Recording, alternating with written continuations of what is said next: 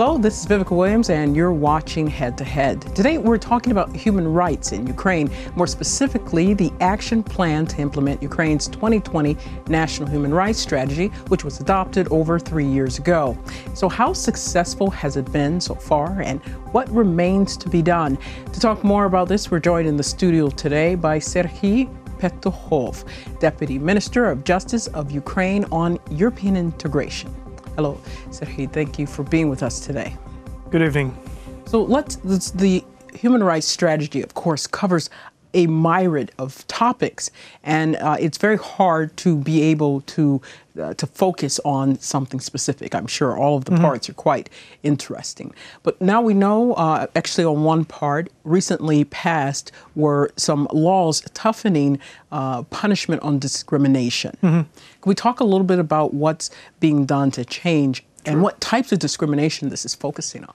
Now, the first thing that was done is the implementation of the current European legislation on non-discrimination, which includes specific concepts of direct and indirect discrimination, victimization, discrimination by association, and also attaching the responsibility to different types of discrimination. We've also introduced the concept of positive action or affirmative action, which is the means to redress historical discrimination and give extra protection to the vulnerable groups, whatever they may be. And well, first, let's speak a little bit specifically about this the second one you just mentioned, the positive protection. Positive action or affirmative action. So that means that you can, for example, you can establish the quota for underrepresented sex in the public service or elected positions. We are discussing right now the quota, the gender quota in the parliamentary party lists, which is now already there in place, 30% minimum quota for each gender, but there is no mandatory enforcement of this provision. And there can be other examples of positive action that would, again, as I said, redress the historical discrepancies or discriminations that we, traditionally had in the society. And so what do we say, for example, we know a lot of recent cases, and it's not just in Ukraine, of discrimination against the Roma community. Is that something that's being addressed in the positive actions? Well, I mean, the Roma communities have a special part in the strategy. They are the Roma as a people are hard to integrate in many societies, and Ukrainian society is not an exception. We've had, unfortunately, recent examples of violence against Roma, and what is important, I think, is that that these instances of violence are prosecuted, but also that we talk to the people and explain them and inform them that, the Roma people are just people like us, and also make sure that they are integrated, starting from the issuing the birth certificates to the children, but also enrolling them to schools, giving them medical service, and giving them opportunity to find jobs. And also, and when we talk about children in school, this is definitely an issue as well and leads to the case of bullying. And I know there's been some legislation also to try to address that issue in schools. We've started a campaign throughout the country to counter the bullying. And well, firstly, we inform people what it is, right? I mean, some people just dismiss that as normal things kids do in school, right? So this is not normal, that's first. And secondly, we also tell what to do. I mean, who to address. Should the child go, a student go to a teacher? Should the parents call the police? How they should react in the situation when the actual bullying is happening. But also we are involving the famous people, celebrities, especially sort of, the younger teenagers who are stars in the local movies and TV series, who would inform and talk about that, bullying is not cool. I mean, that's not how you should behave. You should not offend someone who is different from you or weaker than you. And we expect that this, would by itself, get, through to the parents and children, to change their attitudes. And let's talk a little bit also about discrimination. We know there have been laws on the books, and this is toughening the law. But unfortunately, there's an issue with implementation. So we see even written in work jobs for, I think some of the major issues are with housing discrimination and with work. So when it comes to housing discrimination, tell us a little bit about what's in the strategy and what's being done. I mean, exactly. I mean, discrimination can happen in everyday's life. Housing is one part of it. The example that was quite well known in the recent years is the discrimination against people who moved from the occupied territories. So these people had hard time finding housing in other parts of the country because the landlords would be unwilling, and sometimes would even specifically put in their ads that they don't want people from the occupied territory. We see that as a matter of something that can be discussed, and we do the information campaign. We don't think that prosecution necessarily is the right answer.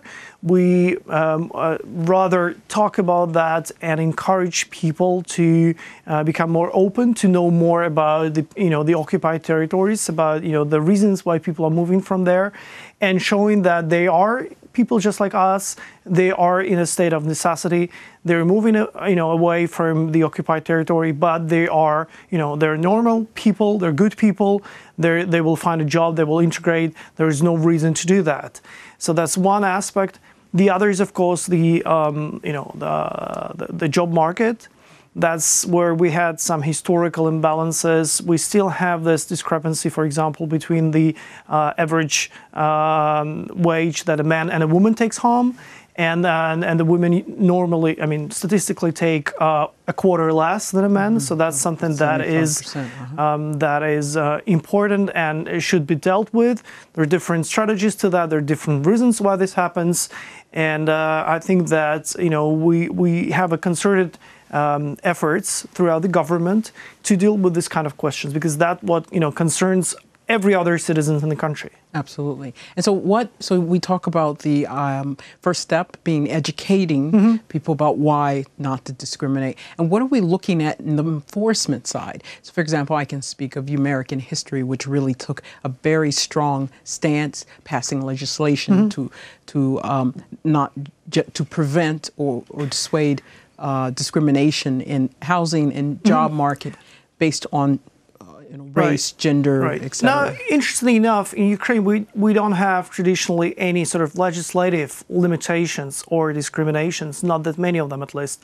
One of the last one that was changed was the ban on certain professions for women, supposedly because they're too hard or too complicated or would not let them, care for their children. Well, yes, so that was Soviet era type of kind of a protective system, which, for example, would not let allow a woman to be a driver or a pilot or to be in an active combat position in the army. Well, it was based on erroneous information about women's abilities, their health status. So that was the probably the most prominent example of this legislative discrimination. But most of the things, most of the instances of discrimination happen not because of the legislature. The laws are equal on their face, but rather based on the cultural background, on the traditions and misunderstandings or erroneous concepts about, age, sex, or different abilities of people. We are, taking specific care on protecting people with disabilities, women, people from the occupied territories, sort of the different types of and different categories of people who are vulnerable for this or that reason. And making sure that the workforce, the market is has a specific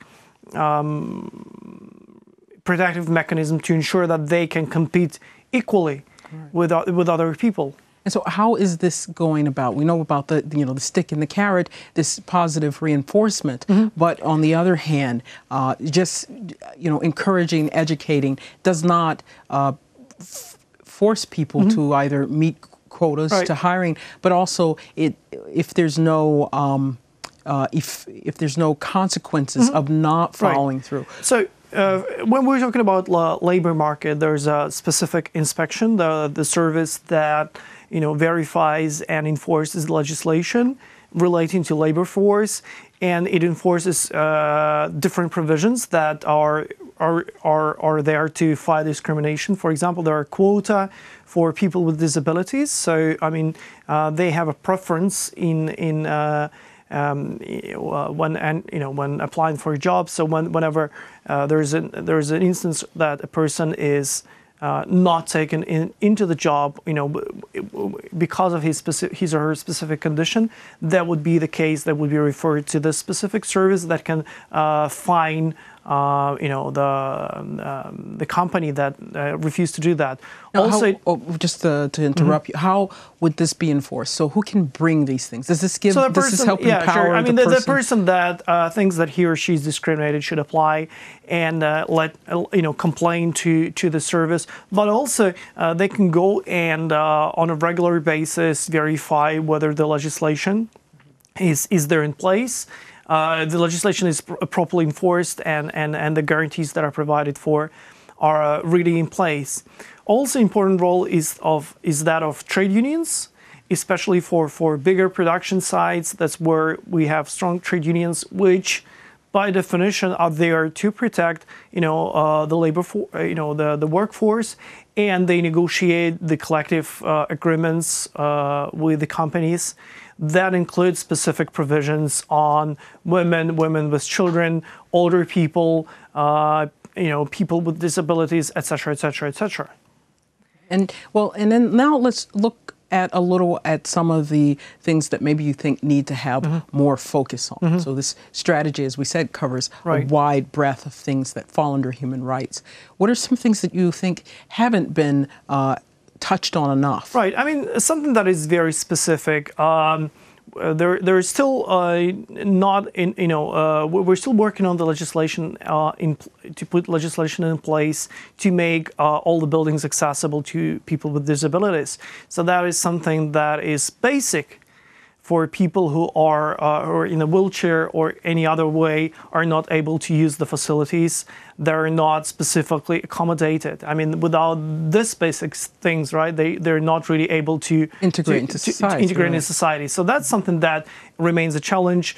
I mean, we still have very few places that are accessible for people, for example, in wheelchairs. So that remains a challenge. We need to change our construction regulations. I was going to ask about this, yeah, to make sure that all the new constructions are, sites or houses or public spaces are accessible, but also gradually work on making it more accessible. The buildings that we have right now. So this is a massive task. I mean, that will require a lot of investment, but that's of course definitely the road that we're going to take. And but one example.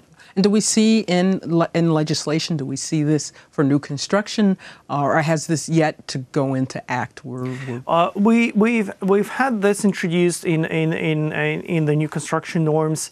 Again, here the question is enforcement, right? So I mean, unfortunately, not always this happens the way it is supposed to be, and it's of course the government's responsibility to make sure that this indeed happens. I mean, what we definitely can start with is the public, spaces, the local council buildings, government buildings, which should be 100% accessible. For example, what has been done, we've translated many of the information that we give online to in a way that is accessible for people with the vision impairment. And we are providing services to people who can see, can read at all, so that they can, call on the phone someone to get information that they need. I mean, again, we're looking in different directions. There's a lot to be done. Absolutely. But I mean, the government is committed to make sure that, Ukraine is a better place to live and accessible to everyone. And in the last 3 years, since it's been implemented, what, in your opinion, has been maybe one or two of the biggest achievements that you've seen? I think what has been the biggest achievement, what has become a part of the everyday's agenda, is the gender equality. So we've had a gender equality agent appointed by the government who oversees all of the new legislation coming out of the government offices to make sure that it is gender neutral and has this, and has this gender component to it. And I think we've seen, as I said, the gender quota introduced in the parliament. Hopefully then, it will become mandatory. But we also see a lot of discussion and attention going into women in politics, women in public service, women in business, protecting them from gender-based violence, making sure that police is specifically trained to deal with the domestic violence situations. And I think that's one of the areas where we already made a significant progress within the last 3 years. Well, and thank you so much for telling us about the status, how things have been going, and also what we could look forward to, what's in the works that's going to be changed in the next. Now, we still have a lot to do with respect to the occupied territories and the internally displaced persons, people who moved out of occupied territories. This is a huge challenge. I mean, you can provide all the government services to the territories you do not control, but you have to make sure that you do everything possible to make sure that people have access to as many services as possible. So that they have access to the pensions that they've earned, they can register their children, register their marriages, they can go to court or submit information online about them, that they can get a valid international passport, that they can travel internationally, that they can get the news in Ukrainian, and also sort of keep connection with the relatives or friends that are the government-controlled territory. We also need to redouble our efforts to integrate the people who moved out of the occupied territories. There are more than 1.5 million of them that they moved out of occupied territories. So that's an area where a lot more needs to be done. And it's so far a lot has been done, and a lot has been done with trying to change perceptions. But as you said, right. I mean, the good news is that more than 80% of the IDPs, people who moved out of occupied territories, have already integrated into their new communities. I mean, they say they found a job, they rent housing, so they're fine. But there remains this percentage of people who, for various reasons, cannot integrate easily or cannot find a job.